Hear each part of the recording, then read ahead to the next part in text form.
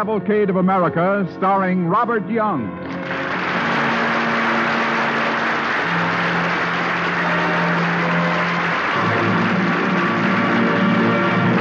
Good evening, this is Robert Young. On the night of April 14th, 1865, President Abraham Lincoln was assassinated by John Wilkes Booth.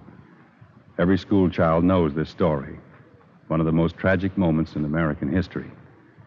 Tonight, we tell of the strange, seemingly almost foreordained events which led to the death of Abraham Lincoln. But first, here is Bill Hamilton of the DuPont Company. Good evening. To give beauty that will last a long time to the shutters and other trim on your home, DuPont recommends the use of Dulux trim and trellis finishes. These products of chemical know-how are an improved type of finishes which have outstanding advantages over ordinary trim paints. To be specific, Dulux holds its color and gloss far longer. It dries quickly. This means less damage from dust and insects.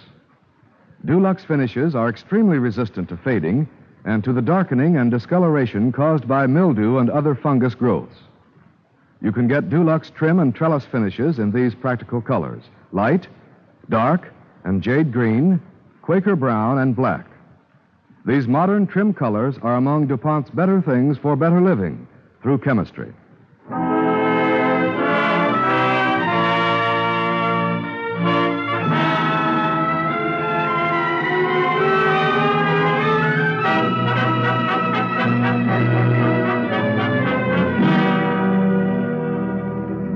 Now, Mr. Lincoln Goes to the Play, starring Robert Young as Abraham Lincoln on the DuPont Cavalcade of America.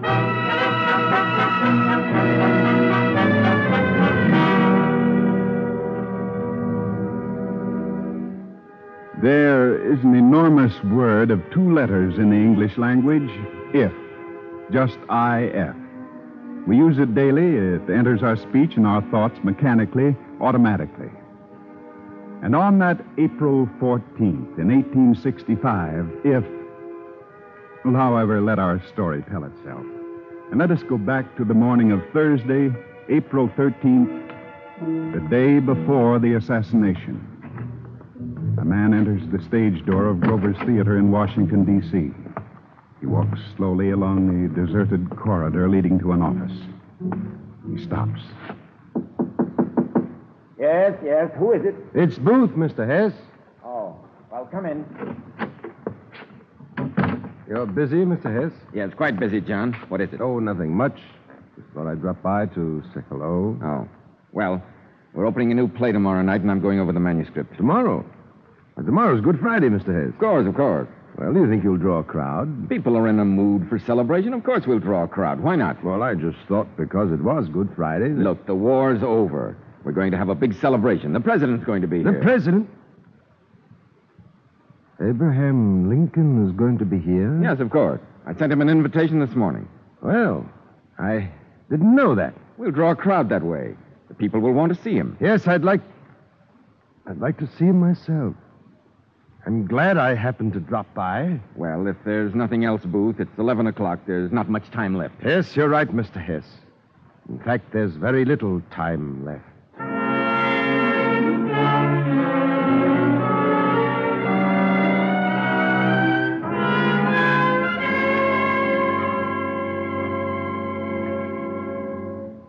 11 o'clock in Grover's Theater.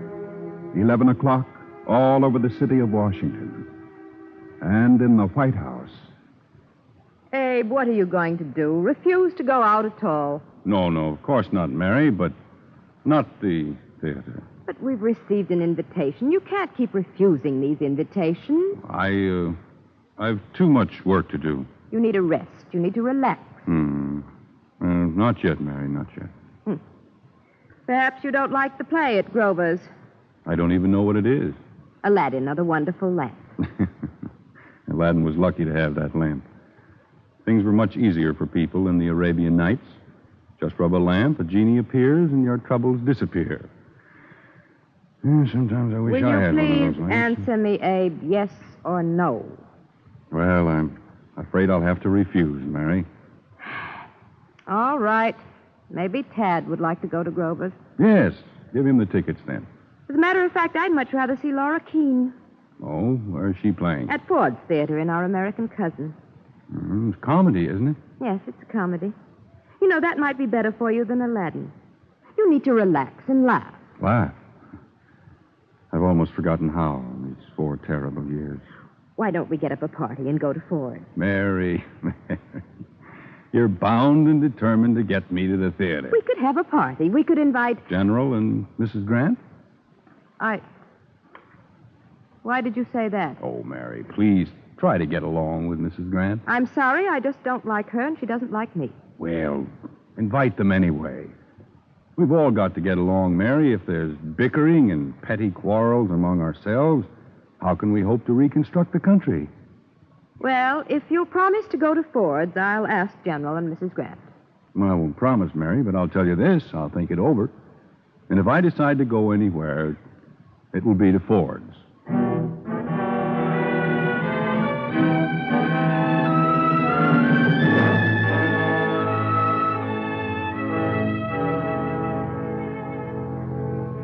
A change of plans. If President Lincoln decides to go anywhere, it'll be to Ford's, not Grover's Theater. But Booth doesn't know that as he enters John Deary's billiard parlor. Where's John Deary? Is he around? I think so, Mr. Booth. Oh, yes, there he is. Oh, thanks. Hello there, Booth. Oh, John. How are you? Fine. Want a game of billiards? Huh? No, not now, thanks. Anything wrong, Oh, Booth? no, nothing wrong. Matter of fact, I've come to ask a favor of you. Oh. What? Will you get me a box for tomorrow night's performance? Huh? Why don't you get it yourself? They know you're there. You're an actor. Well, John, it's a little awkward. You see, I want a box close to President Lincoln. The president's going to be there? Yes, he's been invited. Can't very well refuse. Mm-hmm. Well, that doesn't explain why you can't get the box yourself, Booth. I don't want the embarrassment of having to accept complimentary tickets. Besides, you'd have a better chance at getting a box next to Mr. Lincoln. Why are you so anxious to sit near him? Just between the two of us, I have a friend I'm taking, and... Well, John, I'd like to impress her. Oh, that's it, eh? Will you do it for me? Certainly. It's as good as done. You'll be sitting next to President Lincoln tomorrow night at Grover's.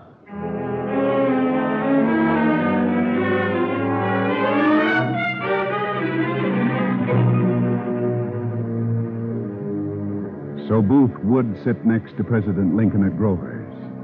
But now, as if destiny were struggling to prevent tragedy, another scene takes place in the White House. Goodbye, Mr. Lincoln. Goodbye. Oh, Grant, General. Yes, Mr. President? I want a few words with you. Why, anything wrong, sir? Nothing that a few words can't fix. Between the two of us, it's about our wives. Oh, come on in here. Now, General, you and I have to win another war. And believe me, this one will be almost as difficult. Oh, I don't understand, Mr. Lincoln. Frankly, General, neither do I. But you must have noticed the coolness between Mrs. Lincoln and Mrs. Grant. Oh, well, there's no need to worry about it, sir. But I do. I hate to see friction between people. It disturbs me. Oh, I realize it seems like such a tiny thing after what the whole nation's been through, but, well, let's do something about it. What can we do?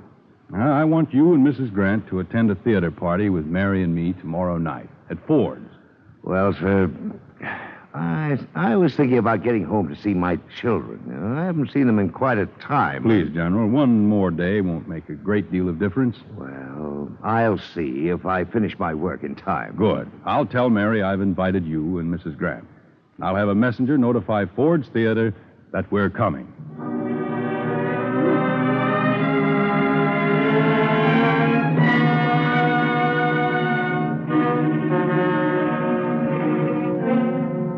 I absolutely forbid it, Mr. Lincoln. I'll not hear of it. Now, Stanton, be calm. Calm. Do you realize you'll be exposing yourself to every crank with a grudge?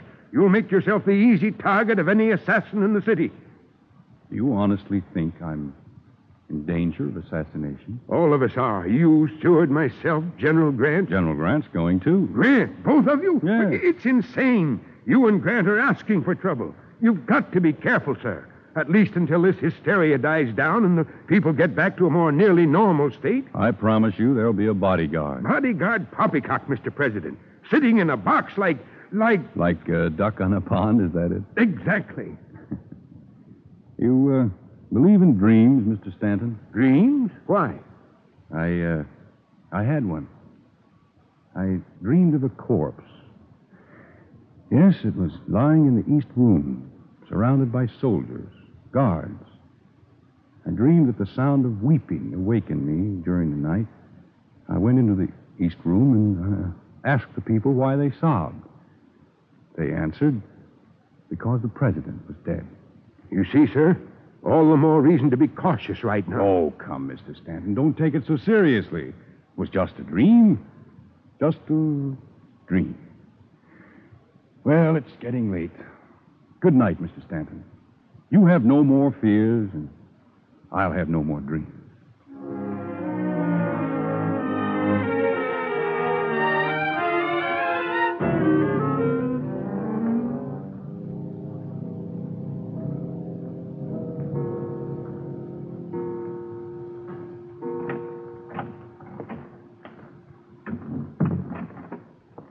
Abe?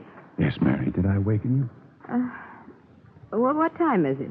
3 a.m. Why haven't you been to bed? I was, but I couldn't sleep. Are you ill? Oh, no, restless. Mary, do you know what today is? Today? Of course, Friday morning, April the 14th. What a question.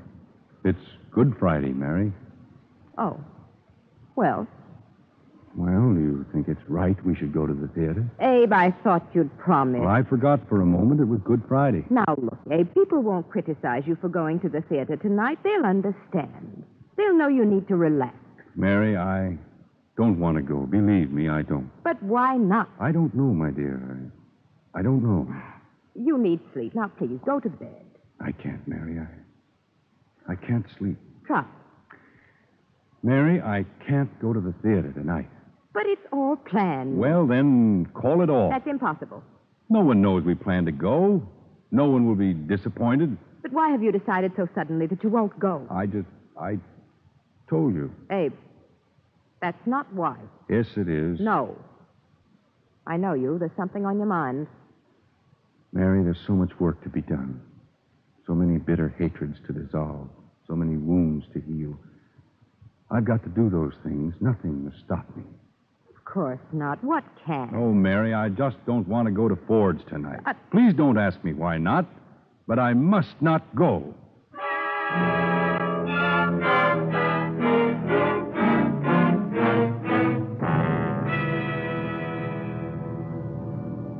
He said, I must not go. Does he think that death waits for him at Ford's? He can't sleep, although it's 3 a.m. And across the city, there's another man who can't sleep. And time presses its inexorable way into the morning of April 14th. That clock's slow. It's after 3. What time do you have, Booth? 10 after 3. We won't have much longer to wait, Payne. Are you sure you'll be at Grover's? Yes, he'll be there, all right. And you're going to do it? I wouldn't let any other hand touch this gun. It's for him, for the tyrant. I tell you, Payne, this is the greatest thing any man has ever done for his country. Caesar had his Brutus. Lincoln will have his Booth. That sounds wonderful. Full and rich and round. It's a magnificent line for a play. Lincoln will have his Booth. You're drinking too much. Don't tell me what I'm doing. You bungled the job. Bungle? I? Are you poor fool? It's all planned to the second, like a well-written play, line for line, scene for scene, act for act. Each player waiting for his cue. You are listening to Mr. Lincoln Goes to the Play, starring Robert Young as Abraham Lincoln on the Cavalcade of America, sponsored by the DuPont Company, maker of better things for better living through chemistry.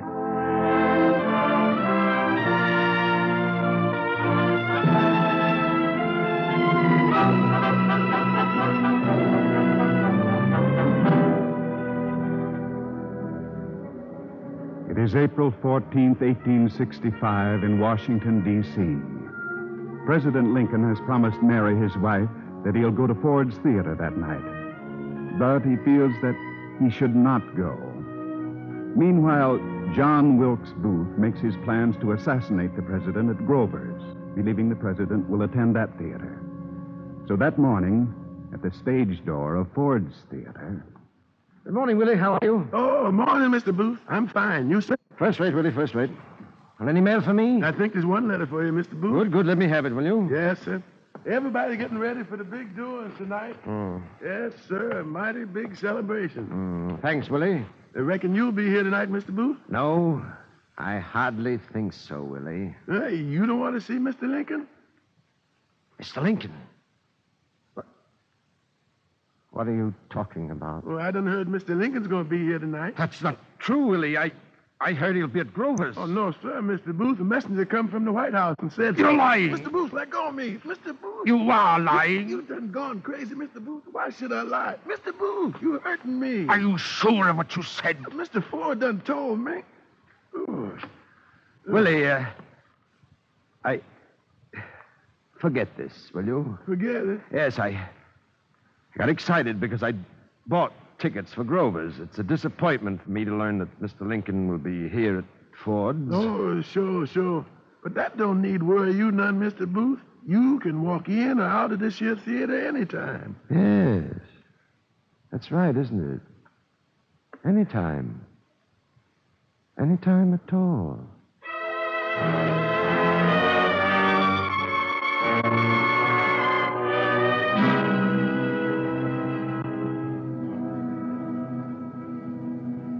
Another change in plans.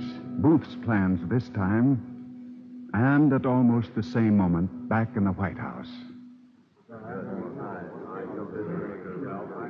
All right, gentlemen, that will be all for the moment. Thank you for coming to this meeting, gentlemen. Oh, General Grant, just a moment. Yes, sir? About that theater engagement tonight. What do you say? Well, Mr. Lincoln, my wife and I both feel we should get home to see the children. My wife's very anxious to... Does that mean you're not going? Well, it's a little awkward, sir. To tell the truth, we've talked it over. What is it, Grant? Is it because of the ill feeling? Not really that, Mr. Lincoln, but I would like to spend a few hours at home before going on with my work here in Washington. Then you won't go. I'm afraid not, Mr. President. Of course, if you insist. Insist? Oh, no, of course not, General. All right, you go home and see your children and give them my love. Thank you. You know, I could swear you seem glad I'm not going. Maybe you're right.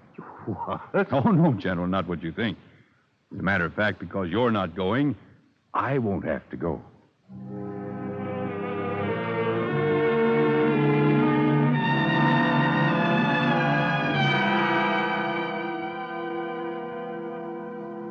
What do you mean, Abe? You won't have to go. Well, Grant isn't going. It would seem a little odd for me to go to the theater on Good Friday. I don't see that reasoning. Well, it's just that people might think Grant refused to go because of the day. How would it look if I went? Now, what kind of a reason is that? You're using every excuse in the world to get out of going. Well, Mary, I would much rather spend the evening at home. All right. But you're not going to work. Well, just a few little matters before the meeting tomorrow. It's either the theater or relax here at home. Mm-hmm. One way or the other, you've got me. All right, then. No work. You promise? I promise. You know, that clock is slow. Let's set it. Oh, Mary, my watch is on the table there. What time does it have? It's just exactly 3 o'clock. Thank you, dear. There we are, 3 o'clock. All is well.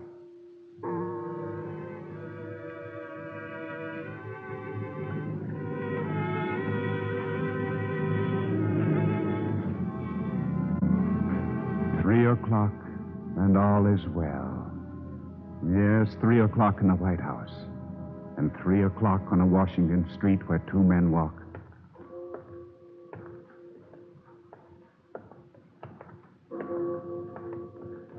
Tell you, Booth, he won't be there. Look, it's 3 already. The papers haven't said a word about it. He's got to be there. It's our only chance, Payne. We'd better give it up. That's enough of that talk. But listen to reason, Booth. First, it was going to be at Grover's. Then at Ford's. The chances are he won't show up there either. I don't like the whole thing. Afraid, Payne? Afraid of your own little skin? Too many things have had to be changed. Something might go wrong at the last minute. Look, John, let's give it up. Or at least wait. You idiot. It's our only chance.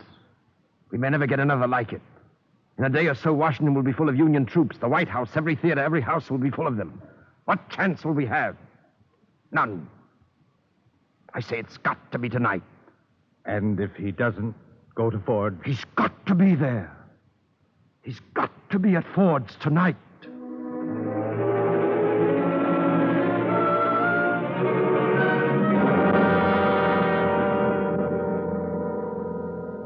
At Ford's tonight.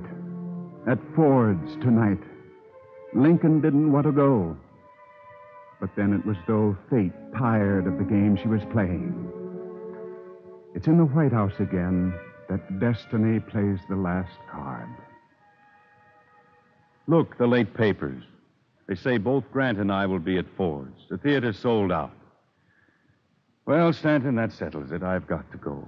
Never mind what the papers say. Don't risk your life. Mary's right. If the newspapers hadn't promised, I could refuse. But I can't disappoint those people who will be there. You have a country to serve, sir. Of which these people are a part. No, Stanton, if Grant had agreed to go, I could stay home, but I can't disappoint those people.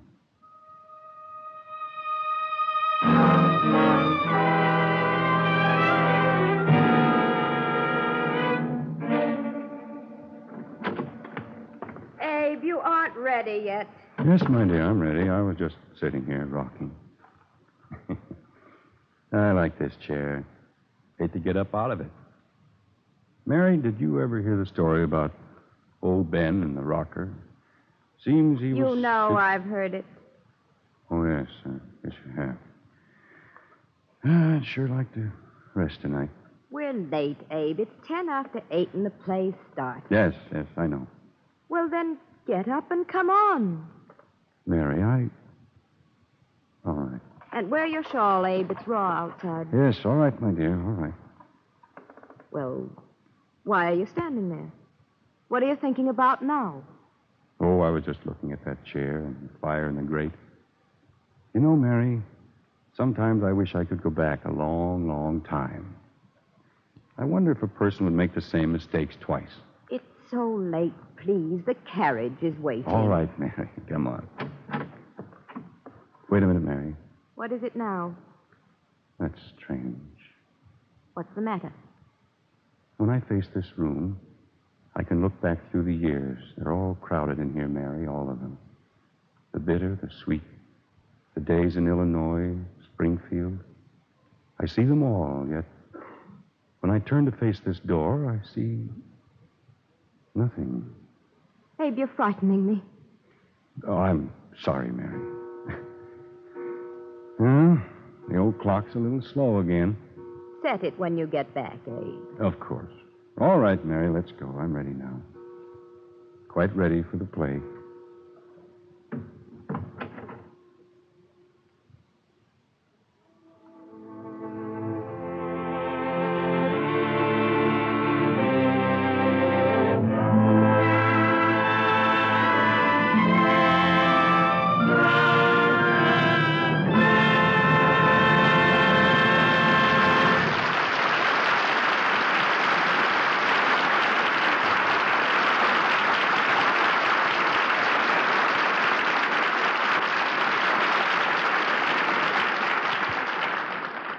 Thank you, Robert Young. Now, here's Bill Hamilton of the DuPont Company. Peoples of the Far East cultivated silk in about the same way for thousands of years. Each new generation of silk farmers followed without question the old practices. And why not? Where in all the world could be found richer cloth and silk, woven from the patient spinning of the silkworm? In time, the silkworm, for all his reputation, lost ground to the shimmering fibers spun in laboratories of the Western world. And so today, our newspapers tell us, Japanese scientists are taking a critical look at the silkmaker's art. Stronger silks are being developed.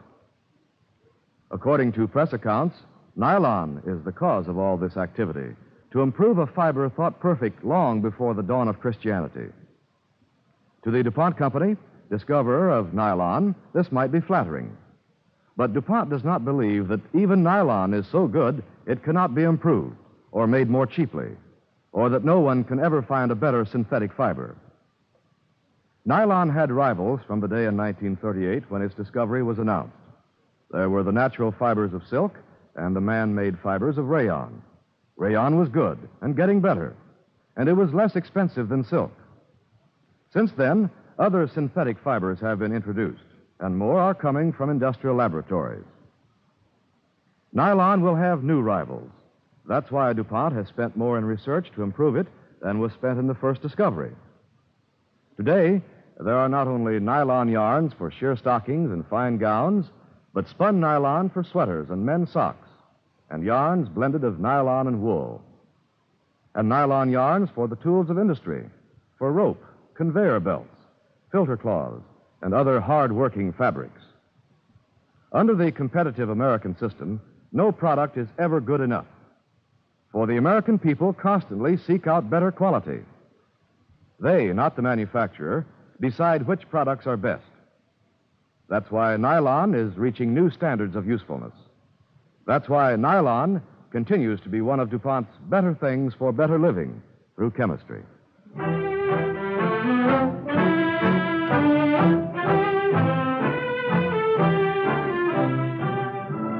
Next week, Cavalcade presents the distinguished star of stage and screen, Paul Muni.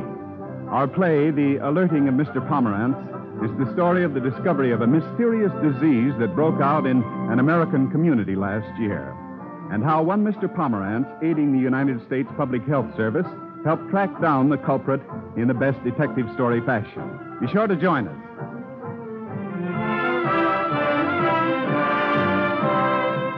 Tonight's original DuPont Cavalcade, Mr. Lincoln Goes to the Play, was written by Russell Hughes.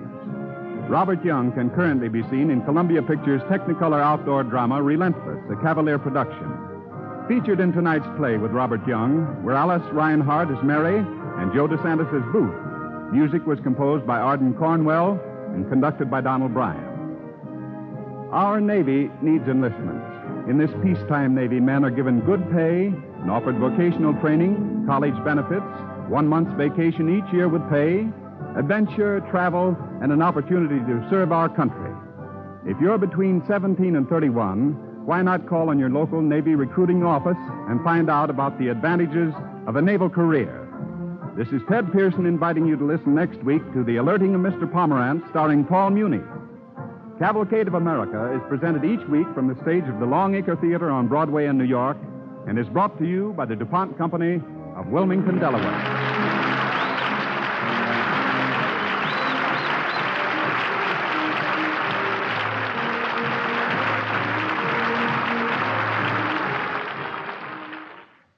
This is NBC, the national broadcasting company.